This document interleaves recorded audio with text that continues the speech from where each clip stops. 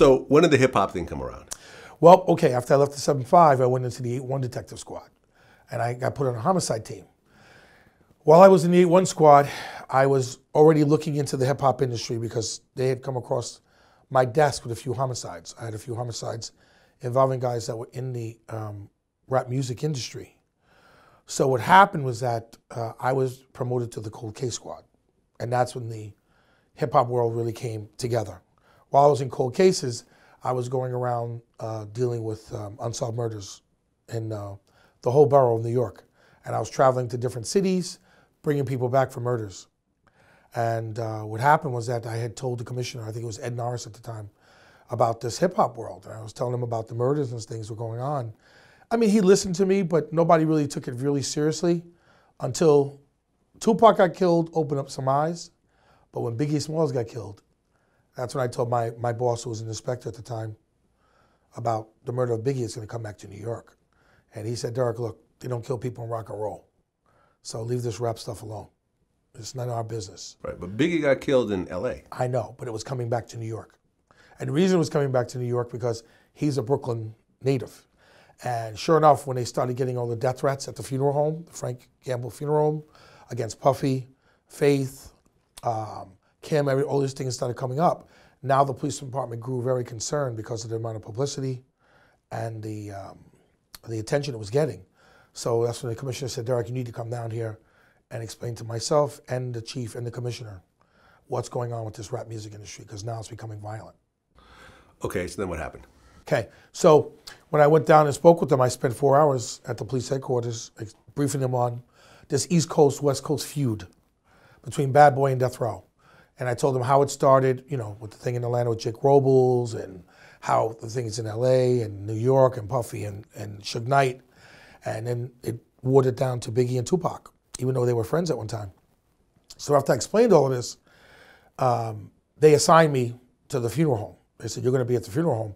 But while I was in the cold case squad, my bosses were getting very upset with me because they didn't want me to leave cold case because I was solving a great deal of murders and going into this rap stuff full time, because my captain at the time felt he wasn't going to get anything out of it. Like, why are you helping these other units when it's not, I'm not getting recognized, you're being one of my men. But the police commissioner wasn't having that, and neither was the deputy commissioners and the chief. They were like, listen, you will come, you will be at the funeral home, and you will brief us on everything. So I had to set up sort of a coordination plan with the our SWAT guys that you call ESU guys here, and the LAPD. LAPD flew here, and I met with them, and we all had worked together during the funeral, because they were very surprised. They were overwhelmed. They said, Derrick, we don't know much about this rap music industry. This case just fell into our laps at the Wilshire Peterkin Museum out in LA. And I said, look, I knew all about this. And I said, this was bound to happen. I knew it was going to happen. And I tried to warn the police department back then, but like I said, they didn't see this like I saw it. Because not only being a cop, but I was a hip hop fan myself. And I had been looking and monitoring things that were going on between these worlds, between Death Row and Bad Boy. Okay. So what happened was that the death threats at the funeral home, I had to be present when they brought Biggie's body back from LA. So I was one of the very few people to see his body before he was, made public with the cops up from the Manhattan precinct, the 2-0. And then, I was assigned there for like maybe a week at the funeral just to make sure there was no violence. We had cops stationed everywhere. There were bomb threats against the funeral home, death threats against Puffy. There was a lot going on, and the police department did not know where to turn to. Okay. And I guess you had flown out to Vegas after Tupac got Well, when murdered? Tupac got killed, I went out to Vegas, and I set up an attack plan out there with the Vegas PD. But the problem I had in Vegas was that Vegas PD didn't trust LAPD, and that was a big problem. Sometimes as cops, and we all are cops in our business that we do, we get territorial, and Vegas became territorial with LA, and then they felt that a lot of the stuff was coming from LA, and then there was a corruptible angle that was attached to it, so they didn't trust anyone. Okay. So, from your point of view, when you look at the Tupac and Biggie murders, from based on what you know and the intelligence that you got as a police officer, let's start with Tupac first. Okay. How involved were you involved in the case at all? I was involved somewhat because I was involved afterwards. When he got shot and killed in Vegas, I was involved afterwards. And I tried to help Las Vegas PD with the investigation because I knew that the perpetrators, or the guys that were involved, were all LA based, pretty much. And I tried to tell them that. Of course, Vegas PD wasn't so cooperative back then.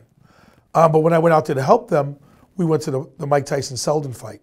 And I think we were stationed out there to see if there was no more repeat violence that was going to occur as a result of the 2Pac thing in Vegas. So they were concerned about that. And while I was out there, I tried to help them. But it didn't really work too well because Vegas PD was very tight-lipped about what they were doing. Yeah, and I've interviewed Chris Carroll, who was the guy who showed up at the scene when 2Pac got killed. Right. I interviewed Greg Kading. Right, Greg Kading. Who ended up investigating the 2Pac and Biggie murders from the LAPD side. Right. I also interviewed a couple of guys from Compton PD that were sort of involved in the whole investigation. Right. Based on what you know, who killed 2Pac? Well, Orlando Anderson is dead. He's one of the guys that was involved in 2Pac's death. Okay. And that's there were several others. I think Greg Kading proved a lot of that in his murder rap thing that he did, his documentary.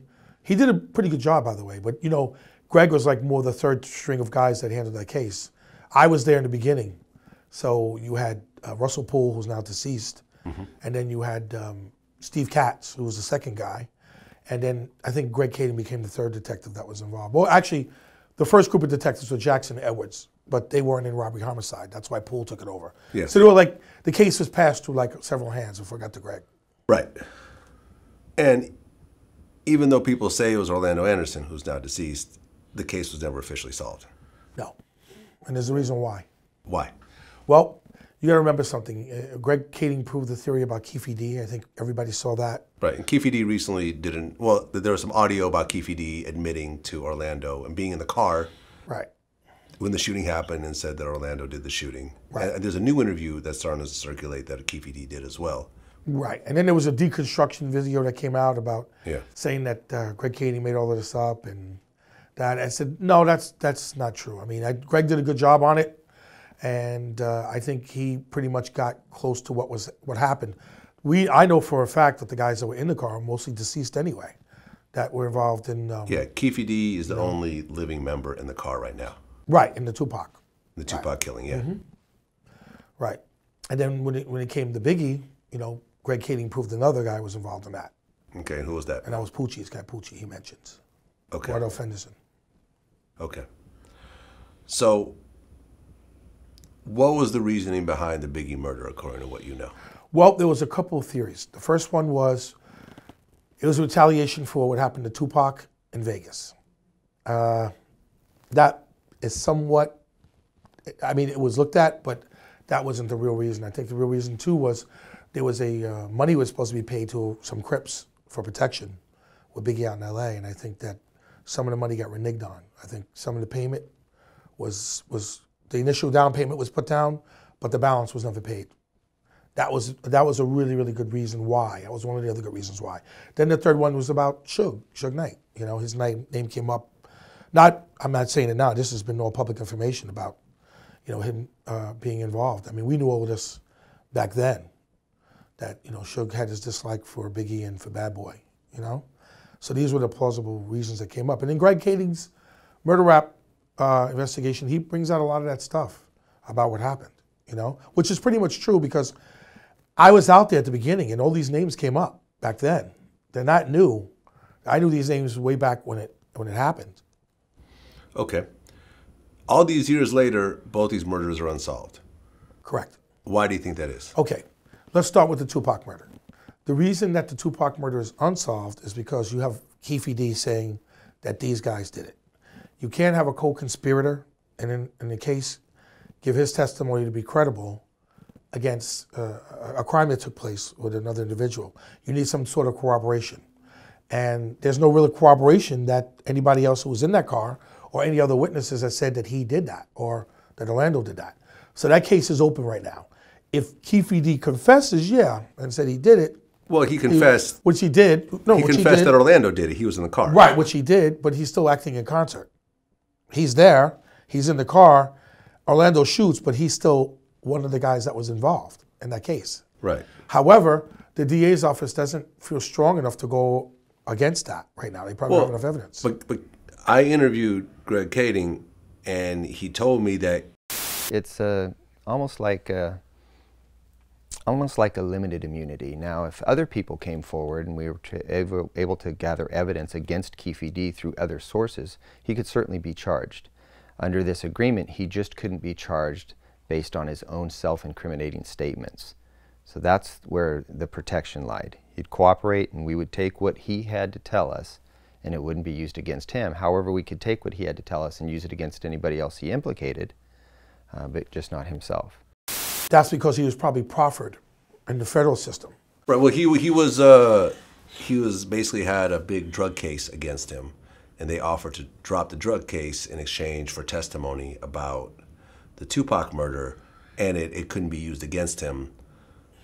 Like, his actual words couldn't be used against him, and he ended up getting off the drug case as well. Yeah, but see, that's the problem right now, because even if he gave information and let's say he made a deal and he got out of his drug conviction, or they were going to prosecute him for the drugs, Yeah. where's it going to go if he gives the information? What would the police or the DA's office get out of it? They get that he was in the car with Orlando and not prosecute him for that murder? That makes no sense. But that was part of the deal. No, but you understand what I'm saying? Well, because I interviewed Craig Kading about it, we went into detail on that. I get that. Yeah. I totally get what you're saying.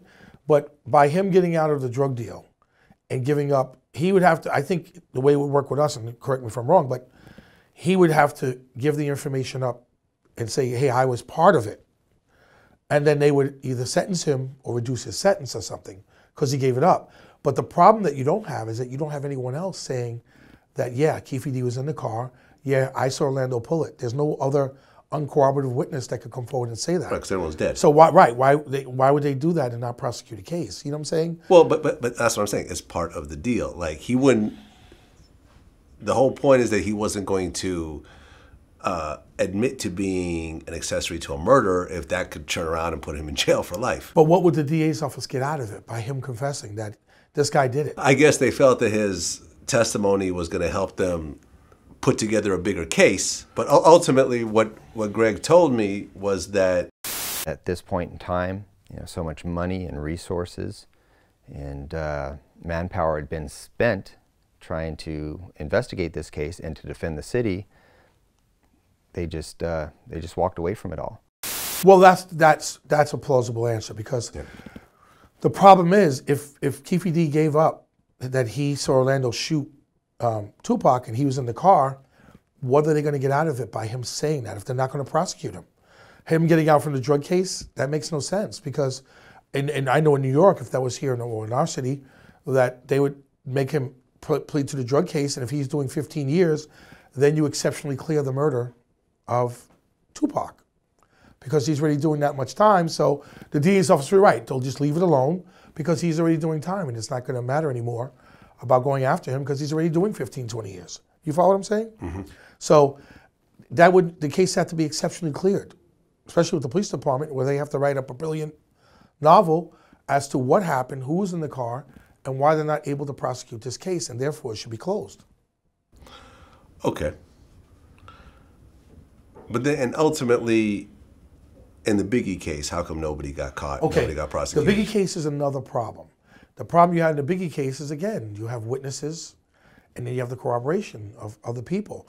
And then you got to remember, the problem with the LAPD, from what I remember, is the corruption angle of it. That Russell Poole stumbled on with the guys that were bodyguarding Suge Knight, the two cops, Mac and the other detective that were at the time bodyguarding him. And then the corruption with the lawsuits with the Biggie family. Greg is right on that respect, because the LAPD, if they even bring somebody to prosecution, they're going to have such a tough time convicting them because of all the intangibles of this case and all the damaging things that have happened in the course of this investigation. Right, and you're dealing with multimillionaires Exactly. who are going to that have money, who have money, have good attorneys. Yep. So and the DA's office doesn't feel it's a slam dunk case that they could go anywhere with it. That's why these cases are both going to be dormant. Forever. Forever. So at this point. Right. So based on your professional opinion as a former police officer, Biggie and Tupac murder cases will never be solved. I don't think they'll ever be solved. That's Officially. my opinion right now. Yeah. Unless something miraculously comes up, but I doubt it. And I think we know who did it. We know who was involved with both murders, but I just don't see that going anywhere.